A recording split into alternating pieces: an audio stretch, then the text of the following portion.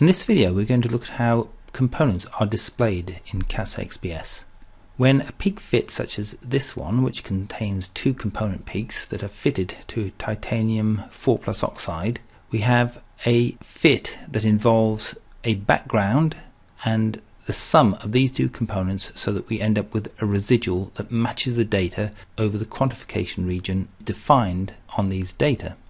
Outside of the quantification region, the background is simply taken to be the spectrum itself. So when a component is plotted outside of the region, the intensity associated with the component is raised above the intensity of the spectrum itself as an artifact of this display.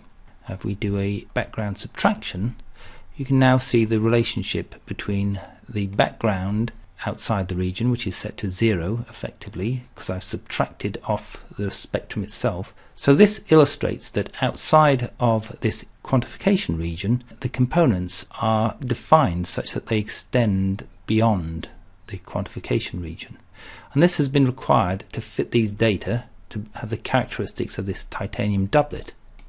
So while this has a logical reason for it existing and why it looks the way it does, there is now an option that will allow you to select the clip to the regions, and when selected you can see that the display of the residual and the components are now limited to the quantification region. What's more, the clip to regions alters the relationship between the data and the components. So now you see the components are plotted over the top of the data. Previously, when I turned it off, you can see the data are plotted over the top of the components.